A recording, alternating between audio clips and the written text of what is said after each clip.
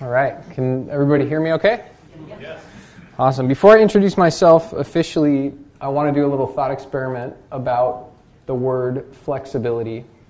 When most of us think of the word flexibility, you think of somebody being able to do the splits, someone being able to stretch really far into a position. But the funny thing is that the word itself isn't called stretchability or lengthenability. However, we always think about it in terms of increasing range of motion into length or being able to stretch. The name of my presentation is Optimizing Flexability, right? And in order to understand how to optimize flexibility, you have to understand first that flexibility is actually about flexing muscles, that it's about shortening muscles. And we're going to come back to this, but I just wanted you guys to think about how, as I go through this information, it's possible that we've been sort of thinking about it all wrong. Okay. So my name, as Brian introduced, is Nick Bartolotta. I am a licensed physical therapist. I'm also a holistic health practitioner, which is basically a 1,000-hour masseuse. I did a 1,000-hour massage program at the International Professional School for Bodywork in San Diego. Originally, though, I got a rhetoric major from Berkeley, so fancy that. I was going to be a lawyer. I'm also the creator of DCT, which you guys have some information on your tables, but dynamic contraction technique is a form of resistance stretching that you'll find out very soon. I was introduced to the genre of resistance stretching when I was in college, and DCT is my iteration of what I learned. And then finally, when we get to optimizing flexibility, I'm going to introduce a product that I invented in 2008 and got patented finally in 2012 called the DCT ProFlex. And it's a simple device that utilizes the resistance stretching principles that I'm going to share with you to mobilize the foot and ankle. And I'm going to end the session today by torturing Bruno for a little bit and letting you guys see. I heard there was a video that was supposed to play yesterday. Maybe it didn't play. This is recompense for that. So, at any rate, the agenda, very simply, I'm going to share my story and how I came about creating DCT. Then we're going to define flexability, and that's going to allow us to understand stretching, what the different kinds are, how they work, why they work. So, I was a gymnast my whole life and ended up becoming a springboard diver in high school. And I got a scholarship to UC Berkeley for diving.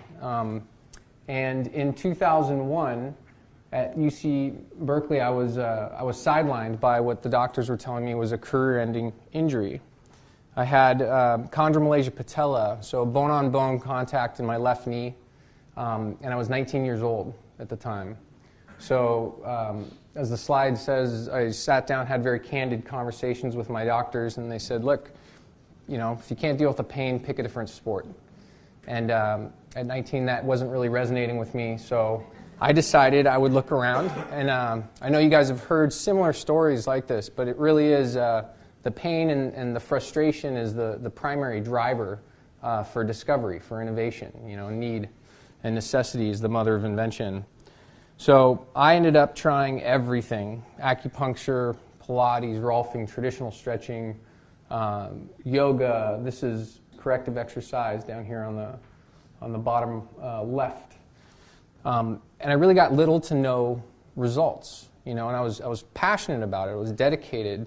And it wasn't until the summer of 2001, going into my junior year, that I met a guy who was doing a form of resistance stretching, an active form of stretching. And within 2 months of doing this technique of resisting while stretching a muscle, we were able to completely realign my knee. I mean, no pain whatsoever. So I met this guy. His name was Bob Cooley, and this is my original mentor. And you'll see that we did this technique where I was resisting with my leg, and he would pull it up to get a stretch, an active stretch on the muscle. And it looks terrible, but it was actually not very uncomfortable, and it led to these radical changes in my flexibility and my performance.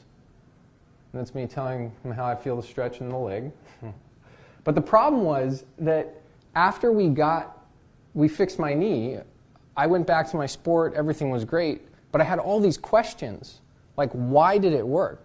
How did resistance stretching fix my knee? You know, what is tension? What is flexibility? And none of my trainers, none of my therapists could give me an answer. I'd ask them simple questions, and it was like, oh, well, it works, so we do it, right? But the truth is that I had critical questions I wanted to know. The first was, why was my knee injured in the first place? Why was I 19 years old and I already had a worn cartilage in the knee so bad that the doctors were saying my only recourse is 25 years from now you'll get a knee replacement, right? How does that happen? What is the mechanics of that? The second one is, what is muscle tension exactly, right? I would ask all my therapists, I'd say, what is a knot? And they'd say, oh, well, a knot is muscle tension. And I'd say, all right, great, what's muscle tension? And they say, oh, well, it's knots and muscles.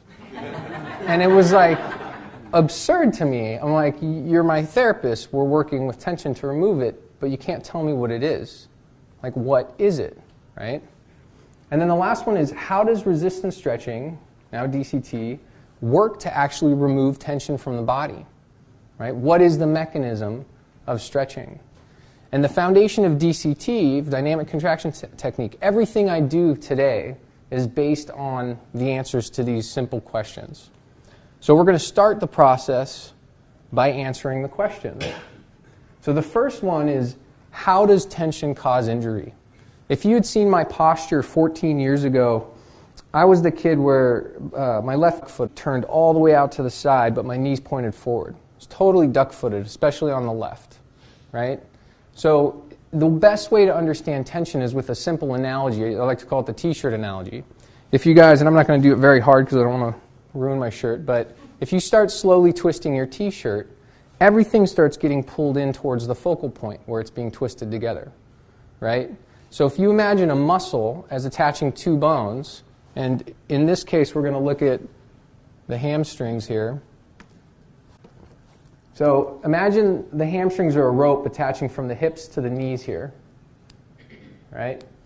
Now if you imagine tension or a knot or the T-shirt being twisted in the hamstring, you're going to see that as the hamstring starts to get tight, it's going to start to pull the pelvis down and under, pulling the hips towards the knees and creating a hunchback posture in the chest. All based on shortening hamstrings and shortening glutes, right? So with me, my left knee, if we look at the lateral hamstring, it comes down and attaches at the edge of the outside of the knee, the head of the fibula. So you imagine that rope pulling tight, and it just starts torquing the knee out to the side. My knee didn't have any choice. So then, as a springboard diver, when you load the board and you jump to the end, my left leg's my power leg. So it was just grinding for years and years and years, right, since I was a little kid. So tension, as it forms, pulls bones out of alignment and increases pressure in the joints, leading cause of arthritis, aside from inflammation, but we'll get to that later. So in order to understand what a knot is, right, so that previous slide shows you how tension can injure you. Well, in order to understand what a knot is, you need just a basic muscle physiology. You guys have all seen, this is a muscle itself, a bundle of fibers and individual fibers. The important thing about a muscle fiber is that it's not this magic process where you decide to contract the muscle and everything just happens. Each fiber is made up of little chain links. They're called sarcomeres. So you might have 50,000 of these chain links in a line, and when you decide to do strength training, 50,000 little links have to slide together in order for your muscle to move. Now that's all fine and good, except for when a knot will form. So we're actually going to take a look at a macro view of tension. Here are the sliding sarcomeres, right? You do a concentric contraction. One series of sarcomeres binds. No big deal. But you do it again, and then another series of sarcomeres fuse together. And again, and it keeps getting tighter and tighter. And it's that T-shirt being twisted, pulling everything in towards the center. This is what the formation of a knot looks like inside the muscle fibers. So how is it actually formed? right? I've still been really general about it. But you guys work with concentric and eccentric contractions all the time. So here's some of the physiology behind what those contractions are actually doing. This is a little bit closer in, zoomed in on a concentric contraction. And these are the myosin and actin proteins inside the sarcomeres, reaching and pulling. It's called cross-bridging. And again, you'll see, as you do strength training, some of them stick together, and then the ones next to them begin to stick together. What's important, what you guys need to understand for what I'm about to show you, is that the tissue that's stuck together is fused, but the tissue that's on either side is still able to work. So just because I have tight muscles doesn't mean I can't use my body, right? That's why muscle tension is so insidious. You can have tight muscles for years, and it takes years and years and years to develop muscle tension, and you won't really notice until you go to a masseuse and they start pushing on your muscles, and you're like, oh my God, it's like a rock in there, right? But this principle of sarcomeres that are adjacent to the tension being available to work is what actually allows us to remove muscle tension. So here what we're going to see is we have a muscle with a knot. The sarcomeres are all stuck together, fused. And we're going to do an eccentric load. So you guys know, when you load a muscle, you're resisting and you keep resisting and start pulling that muscle apart. That's eccentric contraction, contraction during lengthening, right? So I want you to watch this view here. These sarcomeres are still able to operate, and they're going to begin pulling the tension out of the center of that knot, starting at the edge. So the arrows show eccentric load, and watch as the sarcomeres begin to rip. So now these are functional, and they're going to pull and rip the knot free from the outside in. Each consecutive eccentric load is actually freeing tissue, making the muscle stronger with every rep. That's why in exercise science you'll see studies where they say, okay, when we do negative training with our athletes, we do a couple series of negatives, heavy load on the eccentric, and all of a sudden we test them and they're 30% stronger concentrically. Why is that? They never ask why. They just know that it works. Arnold Schwarzenegger used to do it all the time when he was trying to compete against Casey Viator, these big bodybuilder guys. They'd load the bar up because they knew it made them stronger. Well, the reason why is because if your sarcomeres, your chain links, if it is just a chain link, right, to simplify, if you had 100 chain links and 50 of them are stuck, you're 50% weaker, right? Eccentric load has the potential to free stuck tissue and immediately give you strength, right? It's an amazing, amazing discovery. So how, to tie it back into flexibility, how does this help us to come to a better understanding of flexibility, right? And for me, at the beginning of my process and starting to create my own philosophy around body work and training and therapy, it was important that I had a foundation so that I could understand the results I was getting with people. Because half the people I worked with got great results, and half the people, you know, it was humdrum whether or not they got any results at all. And that wasn't good enough for me. So we're at the point now where we can actually start to define flexibility and come back to that initial question of why it's called flexibility in the first place. So the reason why it's called flexibility is because when scientists were studying muscles, they found that if a muscle could shorten, then it could also lengthen.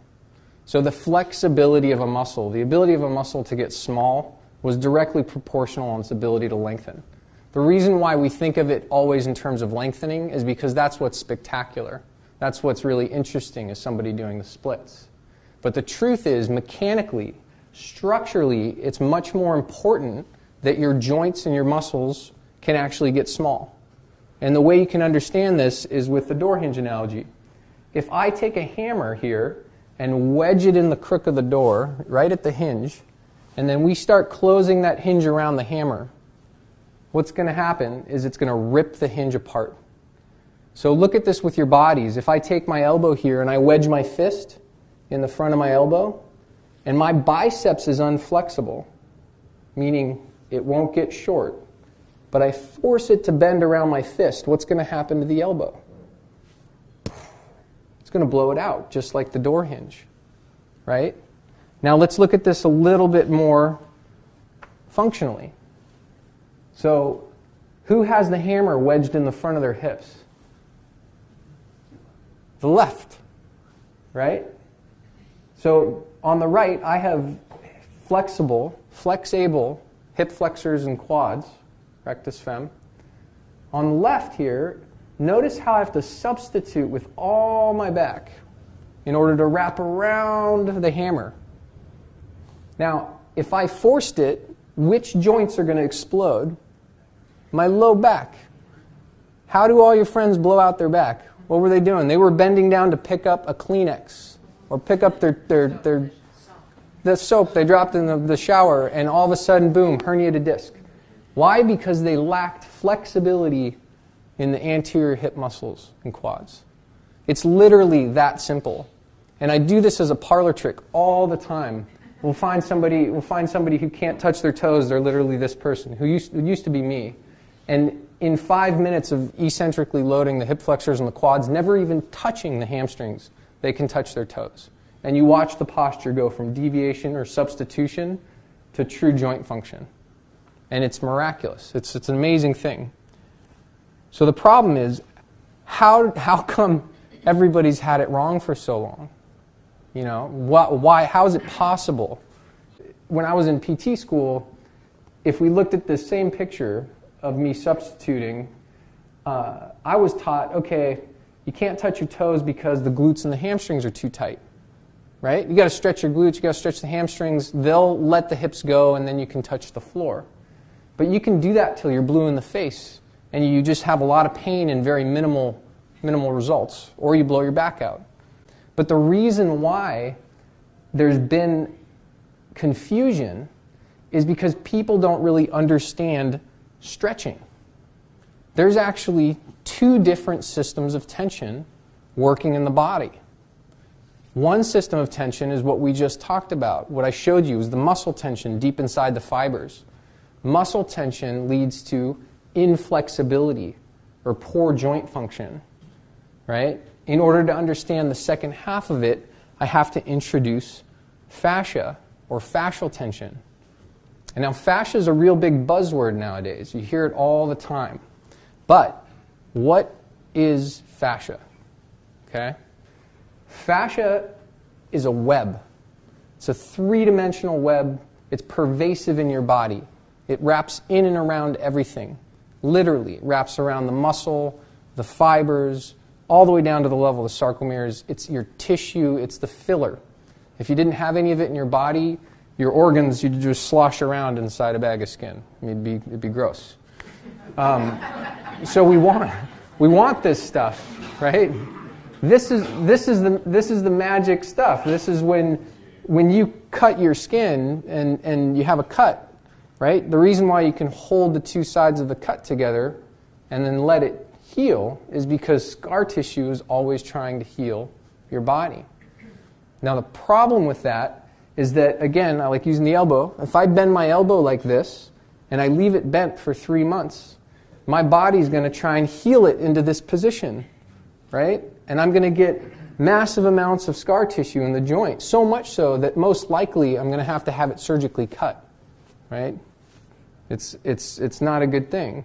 So even while you guys are sitting there, your bodies are trying to heal you into a sitting position, literally. And it's the first thing. Cats aren't stupid. The first thing they do when they stand up is they stretch out their fascia. So I like to use the wetsuit analogy. This is very helpful. If you put on a wetsuit that was 10 sizes too small, right, and then you tried to move around, you can imagine the fascia and how it restricts motion, right? So what is yoga and posture-based stretching designed to do? Because we know it's different than resistance stretching. You guys have seen what resistance stretching does. It rips out bound sarcomeres, right? Resistance stretching creates joint function. So yoga, the easiest way to understand how yoga works is with a simple demonstration. And I'll come kind of here. Most of you guys in standing, if I had you grab your foot, you could pull your heel pretty close to your butt, right? I mean, pretty close, within an inch or two. So that means biomechanically, if we look at the quadricep, then the quad is this long.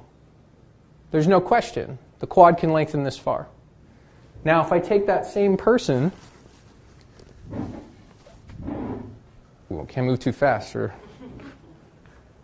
but if I take that same person and I put them in a simple lunge position like this, and then ask them to bring their leg up, they start screaming bloody murder that their quad is ripping apart. But how does that make sense? If all you could see in standing is the right side of my body, left side's not there, there's absolutely no difference between this position and the position with my leg down and foot up on the right side of my body. Now think of it in terms of the wetsuit, though. See how loose my wetsuit is in standing? No restriction to the fascia. But as soon as I get into that lunge, watch my wetsuit get pulled tight. The pants get pulled really firm. And I start bringing up my back foot, and I'm stretching the fascia. The quadricep is no longer what we need to stretch. It's the connective tissue. So yoga isn't bad for you. It's brilliant at stretching fascia. It just ignores muscle tension, which is terrible because if you ignore muscle tension, you blow out joints. So you need an integrated understanding of what it is you're trying to stretch, right? What to stretch, fascia or muscle? How do you tell the difference? The answer is by integrating it through a system that's designed to let you tell when you need to stretch muscle and when you need to stretch fascia. And that's what DCT is. It gives us a very, very simple protocol to follow that'll allow you to work muscle tension out of the body and then look at the wetsuit, look at the fascial body, and appropriately remove tension from that system.